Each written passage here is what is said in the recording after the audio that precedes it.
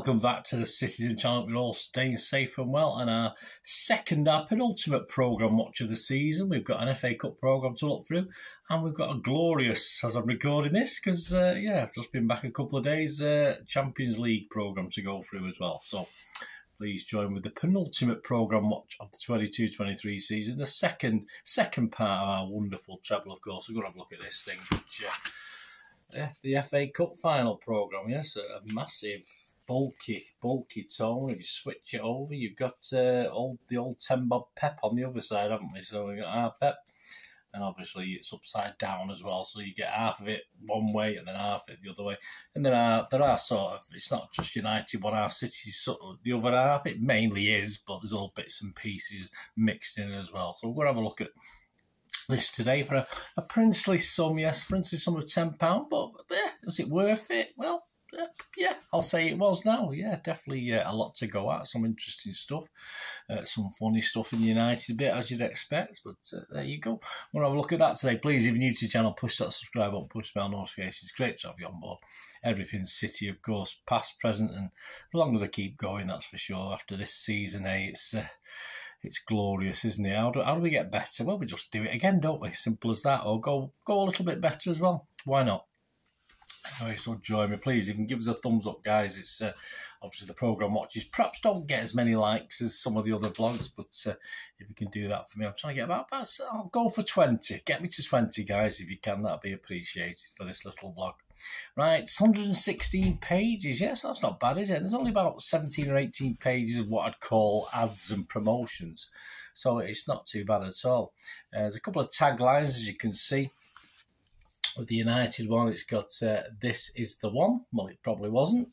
And of course, as we did with the Pep's tagline, you got "Seize the time," and we certainly seized the time, didn't we? There's no doubt about that. There's a little B on it as well. Little B in the corner. Little Manchester B. Although obviously it could be Brentford, couldn't it? Who knows who it could be? Well, there you go. Plenty of big pages all left when you look at the ads and promos for all the club stuff. So we'll start from this side. We'll start going through what's in it from the old 10 Bob Pep side, if you like, that half of it. Because as I say, it gets to halfway and then obviously it switches over. So we'll go back to the Pep side.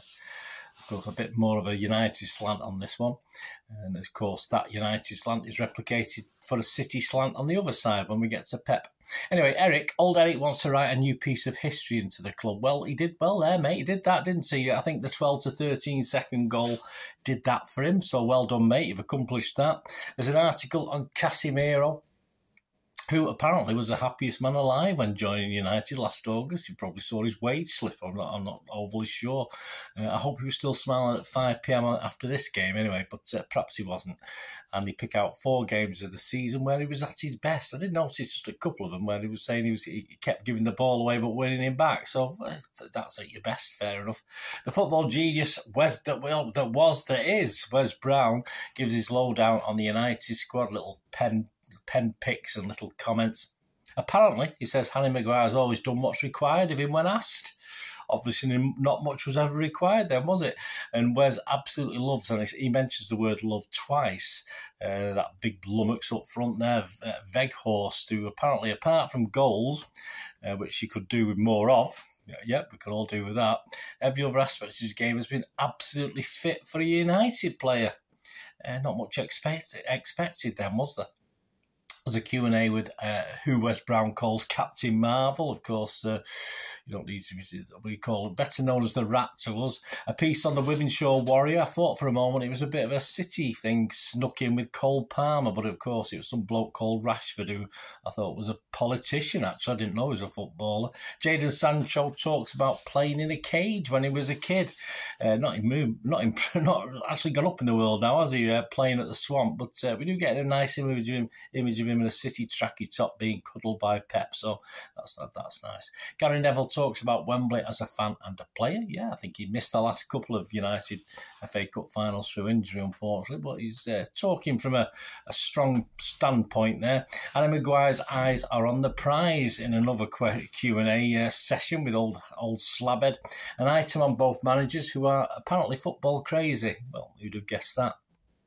This is how it feels, looks back and relives some City United classics over the years. Yes, and they've been fair on this one. There's 3 wins each and a draw. 1957, United 4, City 1. 1971, City 3, United 3. 1974, United 0, City 1. I was there. 1989, City 5, United 1. I was there. 1994, United 5, City 0. I was there. 2009, United 4, City 3. I missed that one. And 2011, United 1, City 6. I couldn't get a ticket for that one either. Well, never mind. I was at some of them. So 3 wins each and a draw.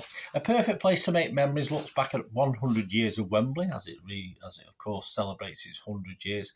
And a guy called Sir Arthur Elvin bought Wembley to save it from demolition. Yes, it was only being used for an FA Cup final. It was only being used for a Scotland-England international every other season. So, of course, with that lack of use, let's knock it down. That was the thoughts. But Mr. Sir Arthur Elvin dipped into his pocket and bought it and stuck a greyhound track round it. So that helped finance the thing while football wasn't around.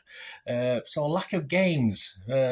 All the irony, eh? Every week there seems to be a game now, isn't there? But that's how it is. Whistle test. There's a Q&A with referee Paul Tierney, as you'd expect, who lives in Wigan now, but apparently he moved from Belfast when he was aged 11. The Culture Clubs is a piece on the Manchester music scene with all the obvious Smiths and Oasis. The double middle pages features a graphic of both clubs' road to Wembley.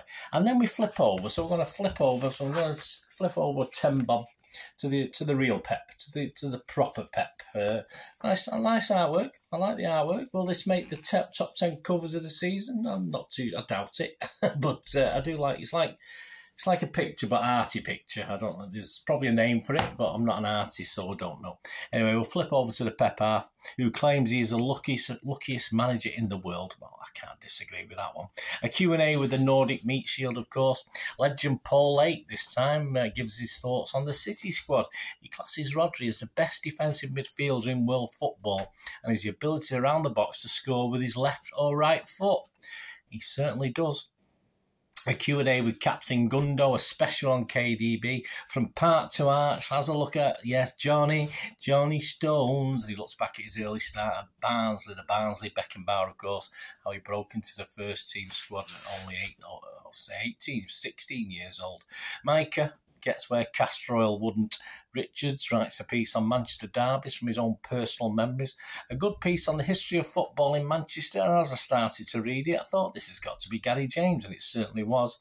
A Manchester FA Cup 11 of all time has a red-tinted balance, so not very fair on this one. You've got nine reds and 6 blues, and you've got Fergie, included in the 9 reds is Fergie as the manager. I will take umbrage with that one.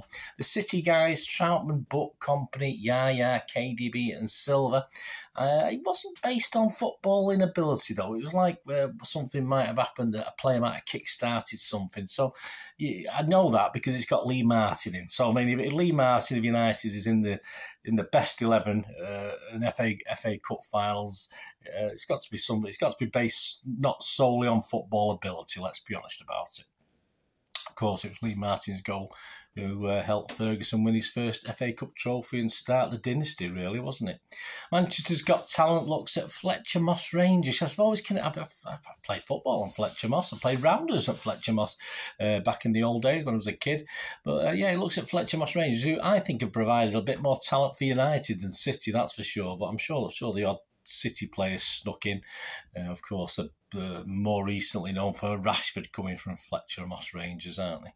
Owen Hargreaves, gives his rundown on the final in a Q&A. I turned over the pages very quickly on that one.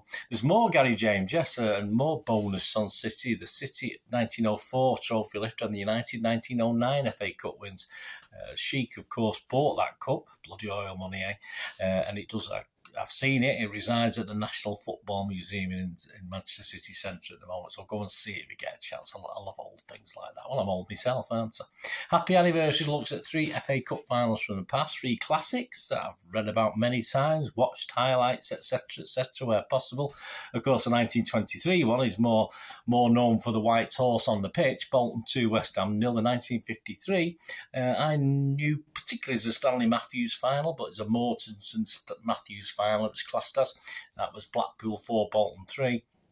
Of course, the classic giant killing act, 1973, Sunderland 1, Leeds 0, where the Sunderland goalkeeper, Montgomery, was unbelievable, absolutely unbelievable. Just watch some of the highlights of that. There's just one double save he makes, which even better than I could do when I was playing. And that takes us to City United's road to Wembley. Some stats just before that that we talked about. Facts on the qualifying rounds and early rounds. Just a couple of quirky stats. You know, I like my quirky stats. The extra preliminary round featured Earlham 0, Avro 4. Now, this was special in that if you had the two teams named, that was their total name. It wasn't Earlham United or Avro City. It was just Earlham against Avro. So there's just 9 letters combined for these two North West Counties Premier League clubs, and that represented the joint shortest combined names of any tie in FA Cup history. Now, that's a joint shortest, so there are others, or there's another one at least, or others, but they didn't tell us they were, so I was a bit disappointed. I'll have to probably find out if I could be bothered one day. Another little quirky fact, in round 2, Newport County got beat by Derby County at Newport 2-1. You probably remember that one, but did you know that it was only the 5th ever county versus county FA Cup tie? So it got only the 5th time it ever happened. The county had played a county. And that's it, guys. We get to the middle bit again with City United's road to Wembley. And yes, it's steep, £10, but if you look at what's inside it, I think the semi-final programme was smaller, half the price, but similarly done with upside down feature. You know, one manager player, wasn't it, on the Sheffield United City semi-final. But a good read for both sets of fans. You can still buy it. I mean, you probably know if you watch any of my vlogs, I lost my copy. I had to buy it again. That's why I'm a little bit later doing this review of the programme than I probably would have been. I'd normally be doing this before the Champions League final. It would have been out before the Champions League final, which it all ended well anyway, didn't it? So we're all right. But yeah, you can get it. The cheapest I've seen is about £16, including postage, on a certain well-known website that you can buy it now, or you can bid for it a little bit cheaper, but you don't pay more than 16, because that's more or less what you can get it for. So not too bad. It probably will come down a little bit in price. I'm not too sure. I've looked at Wembley. I can't see they're selling it. I've looked at Reach Sports. I can't see that they're selling it. But just keep your eyes peeled, because it is a really good really good read, and a good memento, of course, of a wonderful day as we completed our second part of our famous 22-23 season treble. Let me know what you thought, guys. If you have got it yourself, had a good look through. I mean, I read bits of my lads on the way home from Wembley because I lost mine. But yeah, so I read up again over the couple of weeks since the final.